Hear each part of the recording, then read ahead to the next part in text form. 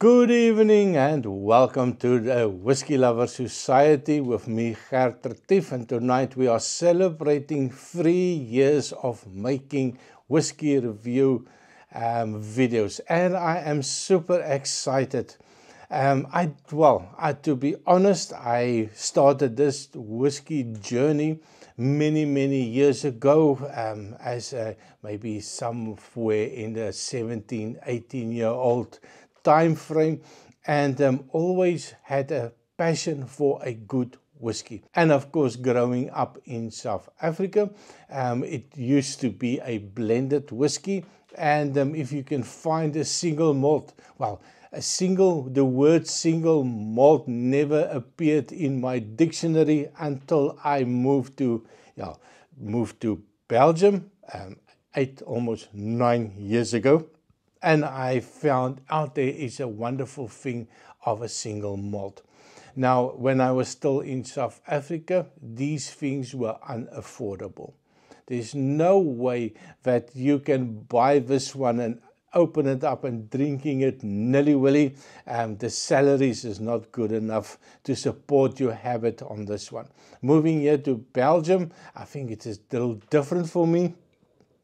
At least I have the ability now to buy some of the best whiskies in the world. Now, this is a celebration date for me. This is a day 3 years ago that I decided during the I decided it's time to do something. There's only so much time that you can be online and doing a little bit of work on the side. You need to do something to be constructive. We were in complete lockdown at some stage, and I was a big fan of whiskey. I had a nice collection already, and I thought to myself, I can do better than most of the people that's doing reviews. Well, I can tell you, definitely not the best, but I enjoyed it so much.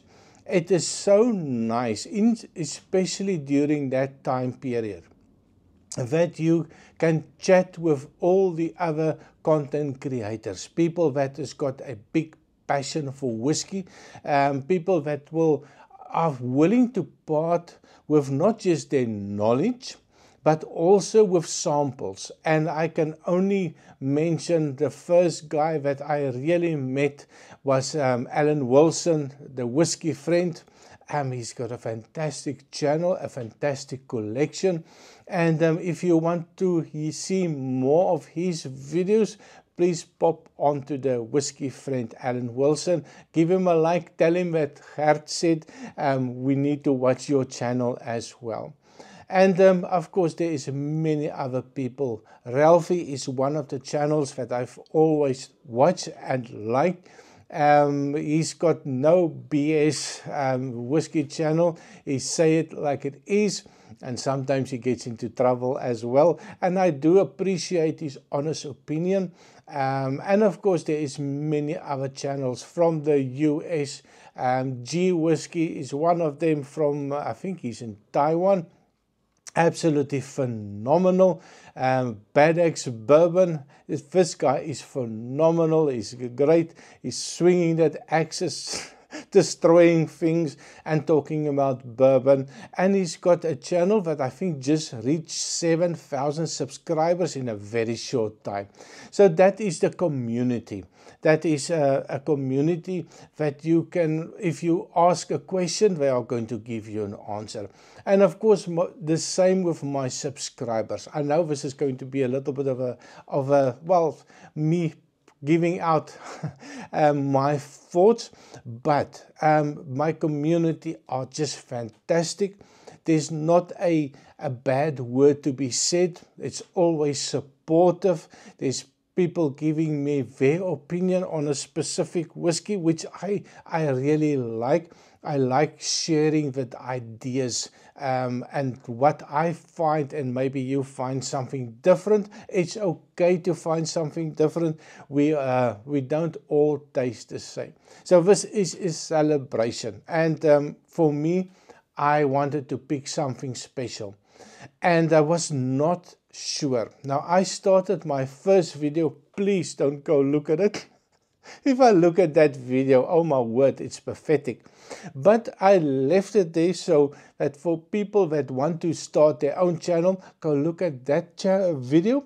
And and then maybe start looking at the newer videos, more confidence, more happy, and more louder as well. So I've done now 650 videos in 3 years' time. Yeah, it is quite a lot of videos, but I can't help myself. I have this passion. I want to taste every whiskey available. And I know it's not going to be possible, but at least I found a nice stores here that can help me out with some samples. And the budget, my word, I think I should never add up everything that I spent on whiskey the last 3 years, because I'm going to cry. It's a lot of money. So to the whiskey, my celebration whiskey, I was thinking Glendronach 18. I have the 2019 bottle, but I thought to myself, 3 years is special, but maybe not that special. Maybe that is left for maybe a 2,000 subscribers or maybe a 5,000 subscriber territory. I've got Chivas Regal, the Royal Salute 21, still unopened. Paid a fantastic price for it, like 68 euros. It's quite expensive now. Thinking Johnny Walker Blue Label, but I know that's not going to make a lot of people happy, but I do like it. Now the next thing that I think I need to try it again. I did a review on it, but I pulled the trigger. I bought a bottle of it, and of course you all knew that I'm going to whip out the Springbank 10-year-old. And I know Ralphie also just talked about the Springbank 10-year-old, one of this best distillery 3 years in a row. And I tend to agree that they are good. I agree if you are lucky enough to be close to them and you can buy it at their retail prices, I think it's okay. But of course I am not close, and people buy up and then they sell it on the secondary market, and if some of the shops, they make a killing out of it, because they know we are chasing these bottles and they know we are prepared to pay a premium for this whiskey. Now this bottle, I bought it here locally, and I paid about 88 euros for a bottle. Everything included with shipping. So not a bad price at the local shops here as well. Surprisingly easy to get this one now. I don't know how it happened, but every shop that I go into it, they will have 1 or 2 bottles on this one. So tonight we are going to celebrate, if I can find the start of this bottle. Tonight we are celebrating with a little bit of a Springbank. Now that was really a little bit of a struggle to get this one open, but at least it's open. Now this one, the 10-year-old, when I first tried it, I was not blown away with it. The second try was a little bit better. Now there is a batch variant, and of course we have to take that into account.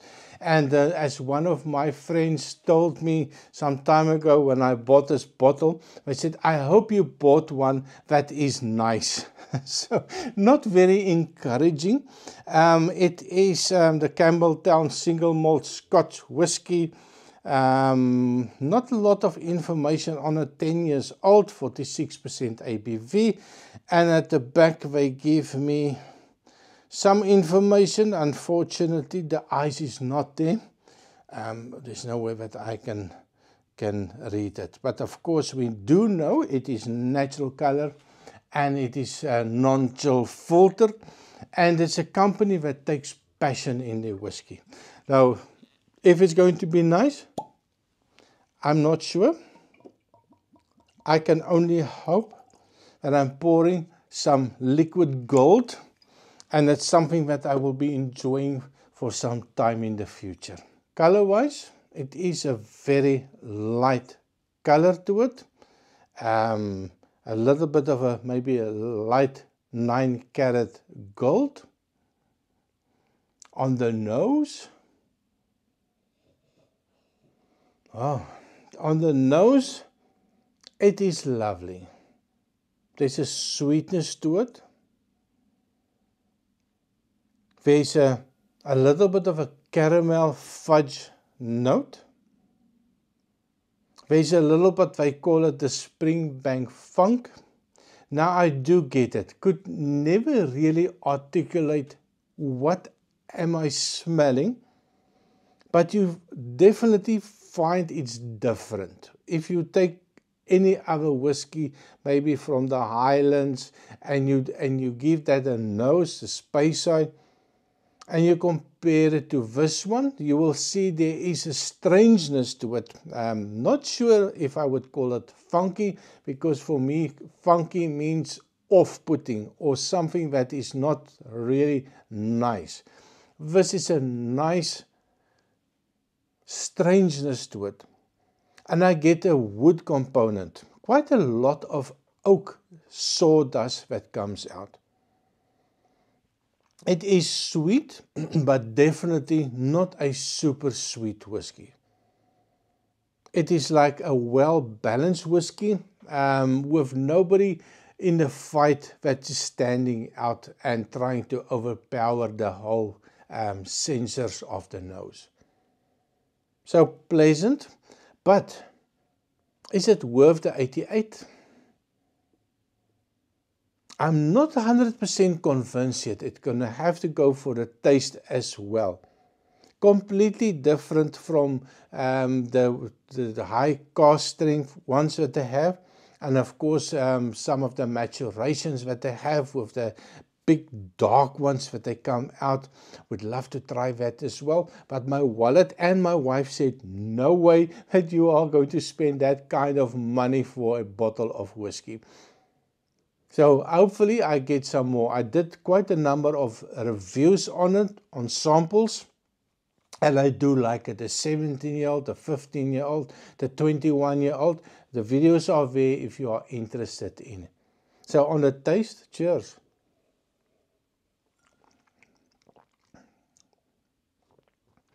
There's a smoke come out. There's a smoky component to it.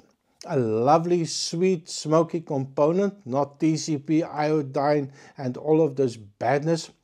A little bit of a bonfire type of smoke. Or a little bit of a tarry note. Just a hint of a tarry note. Somebody making tar in the road. Somewhere I get that hint of that tar note. But it is lovely, and it is something that I can relate to. And it is not that iodine TCP type of thing that can be quite strong on the taste. But it's definitely there.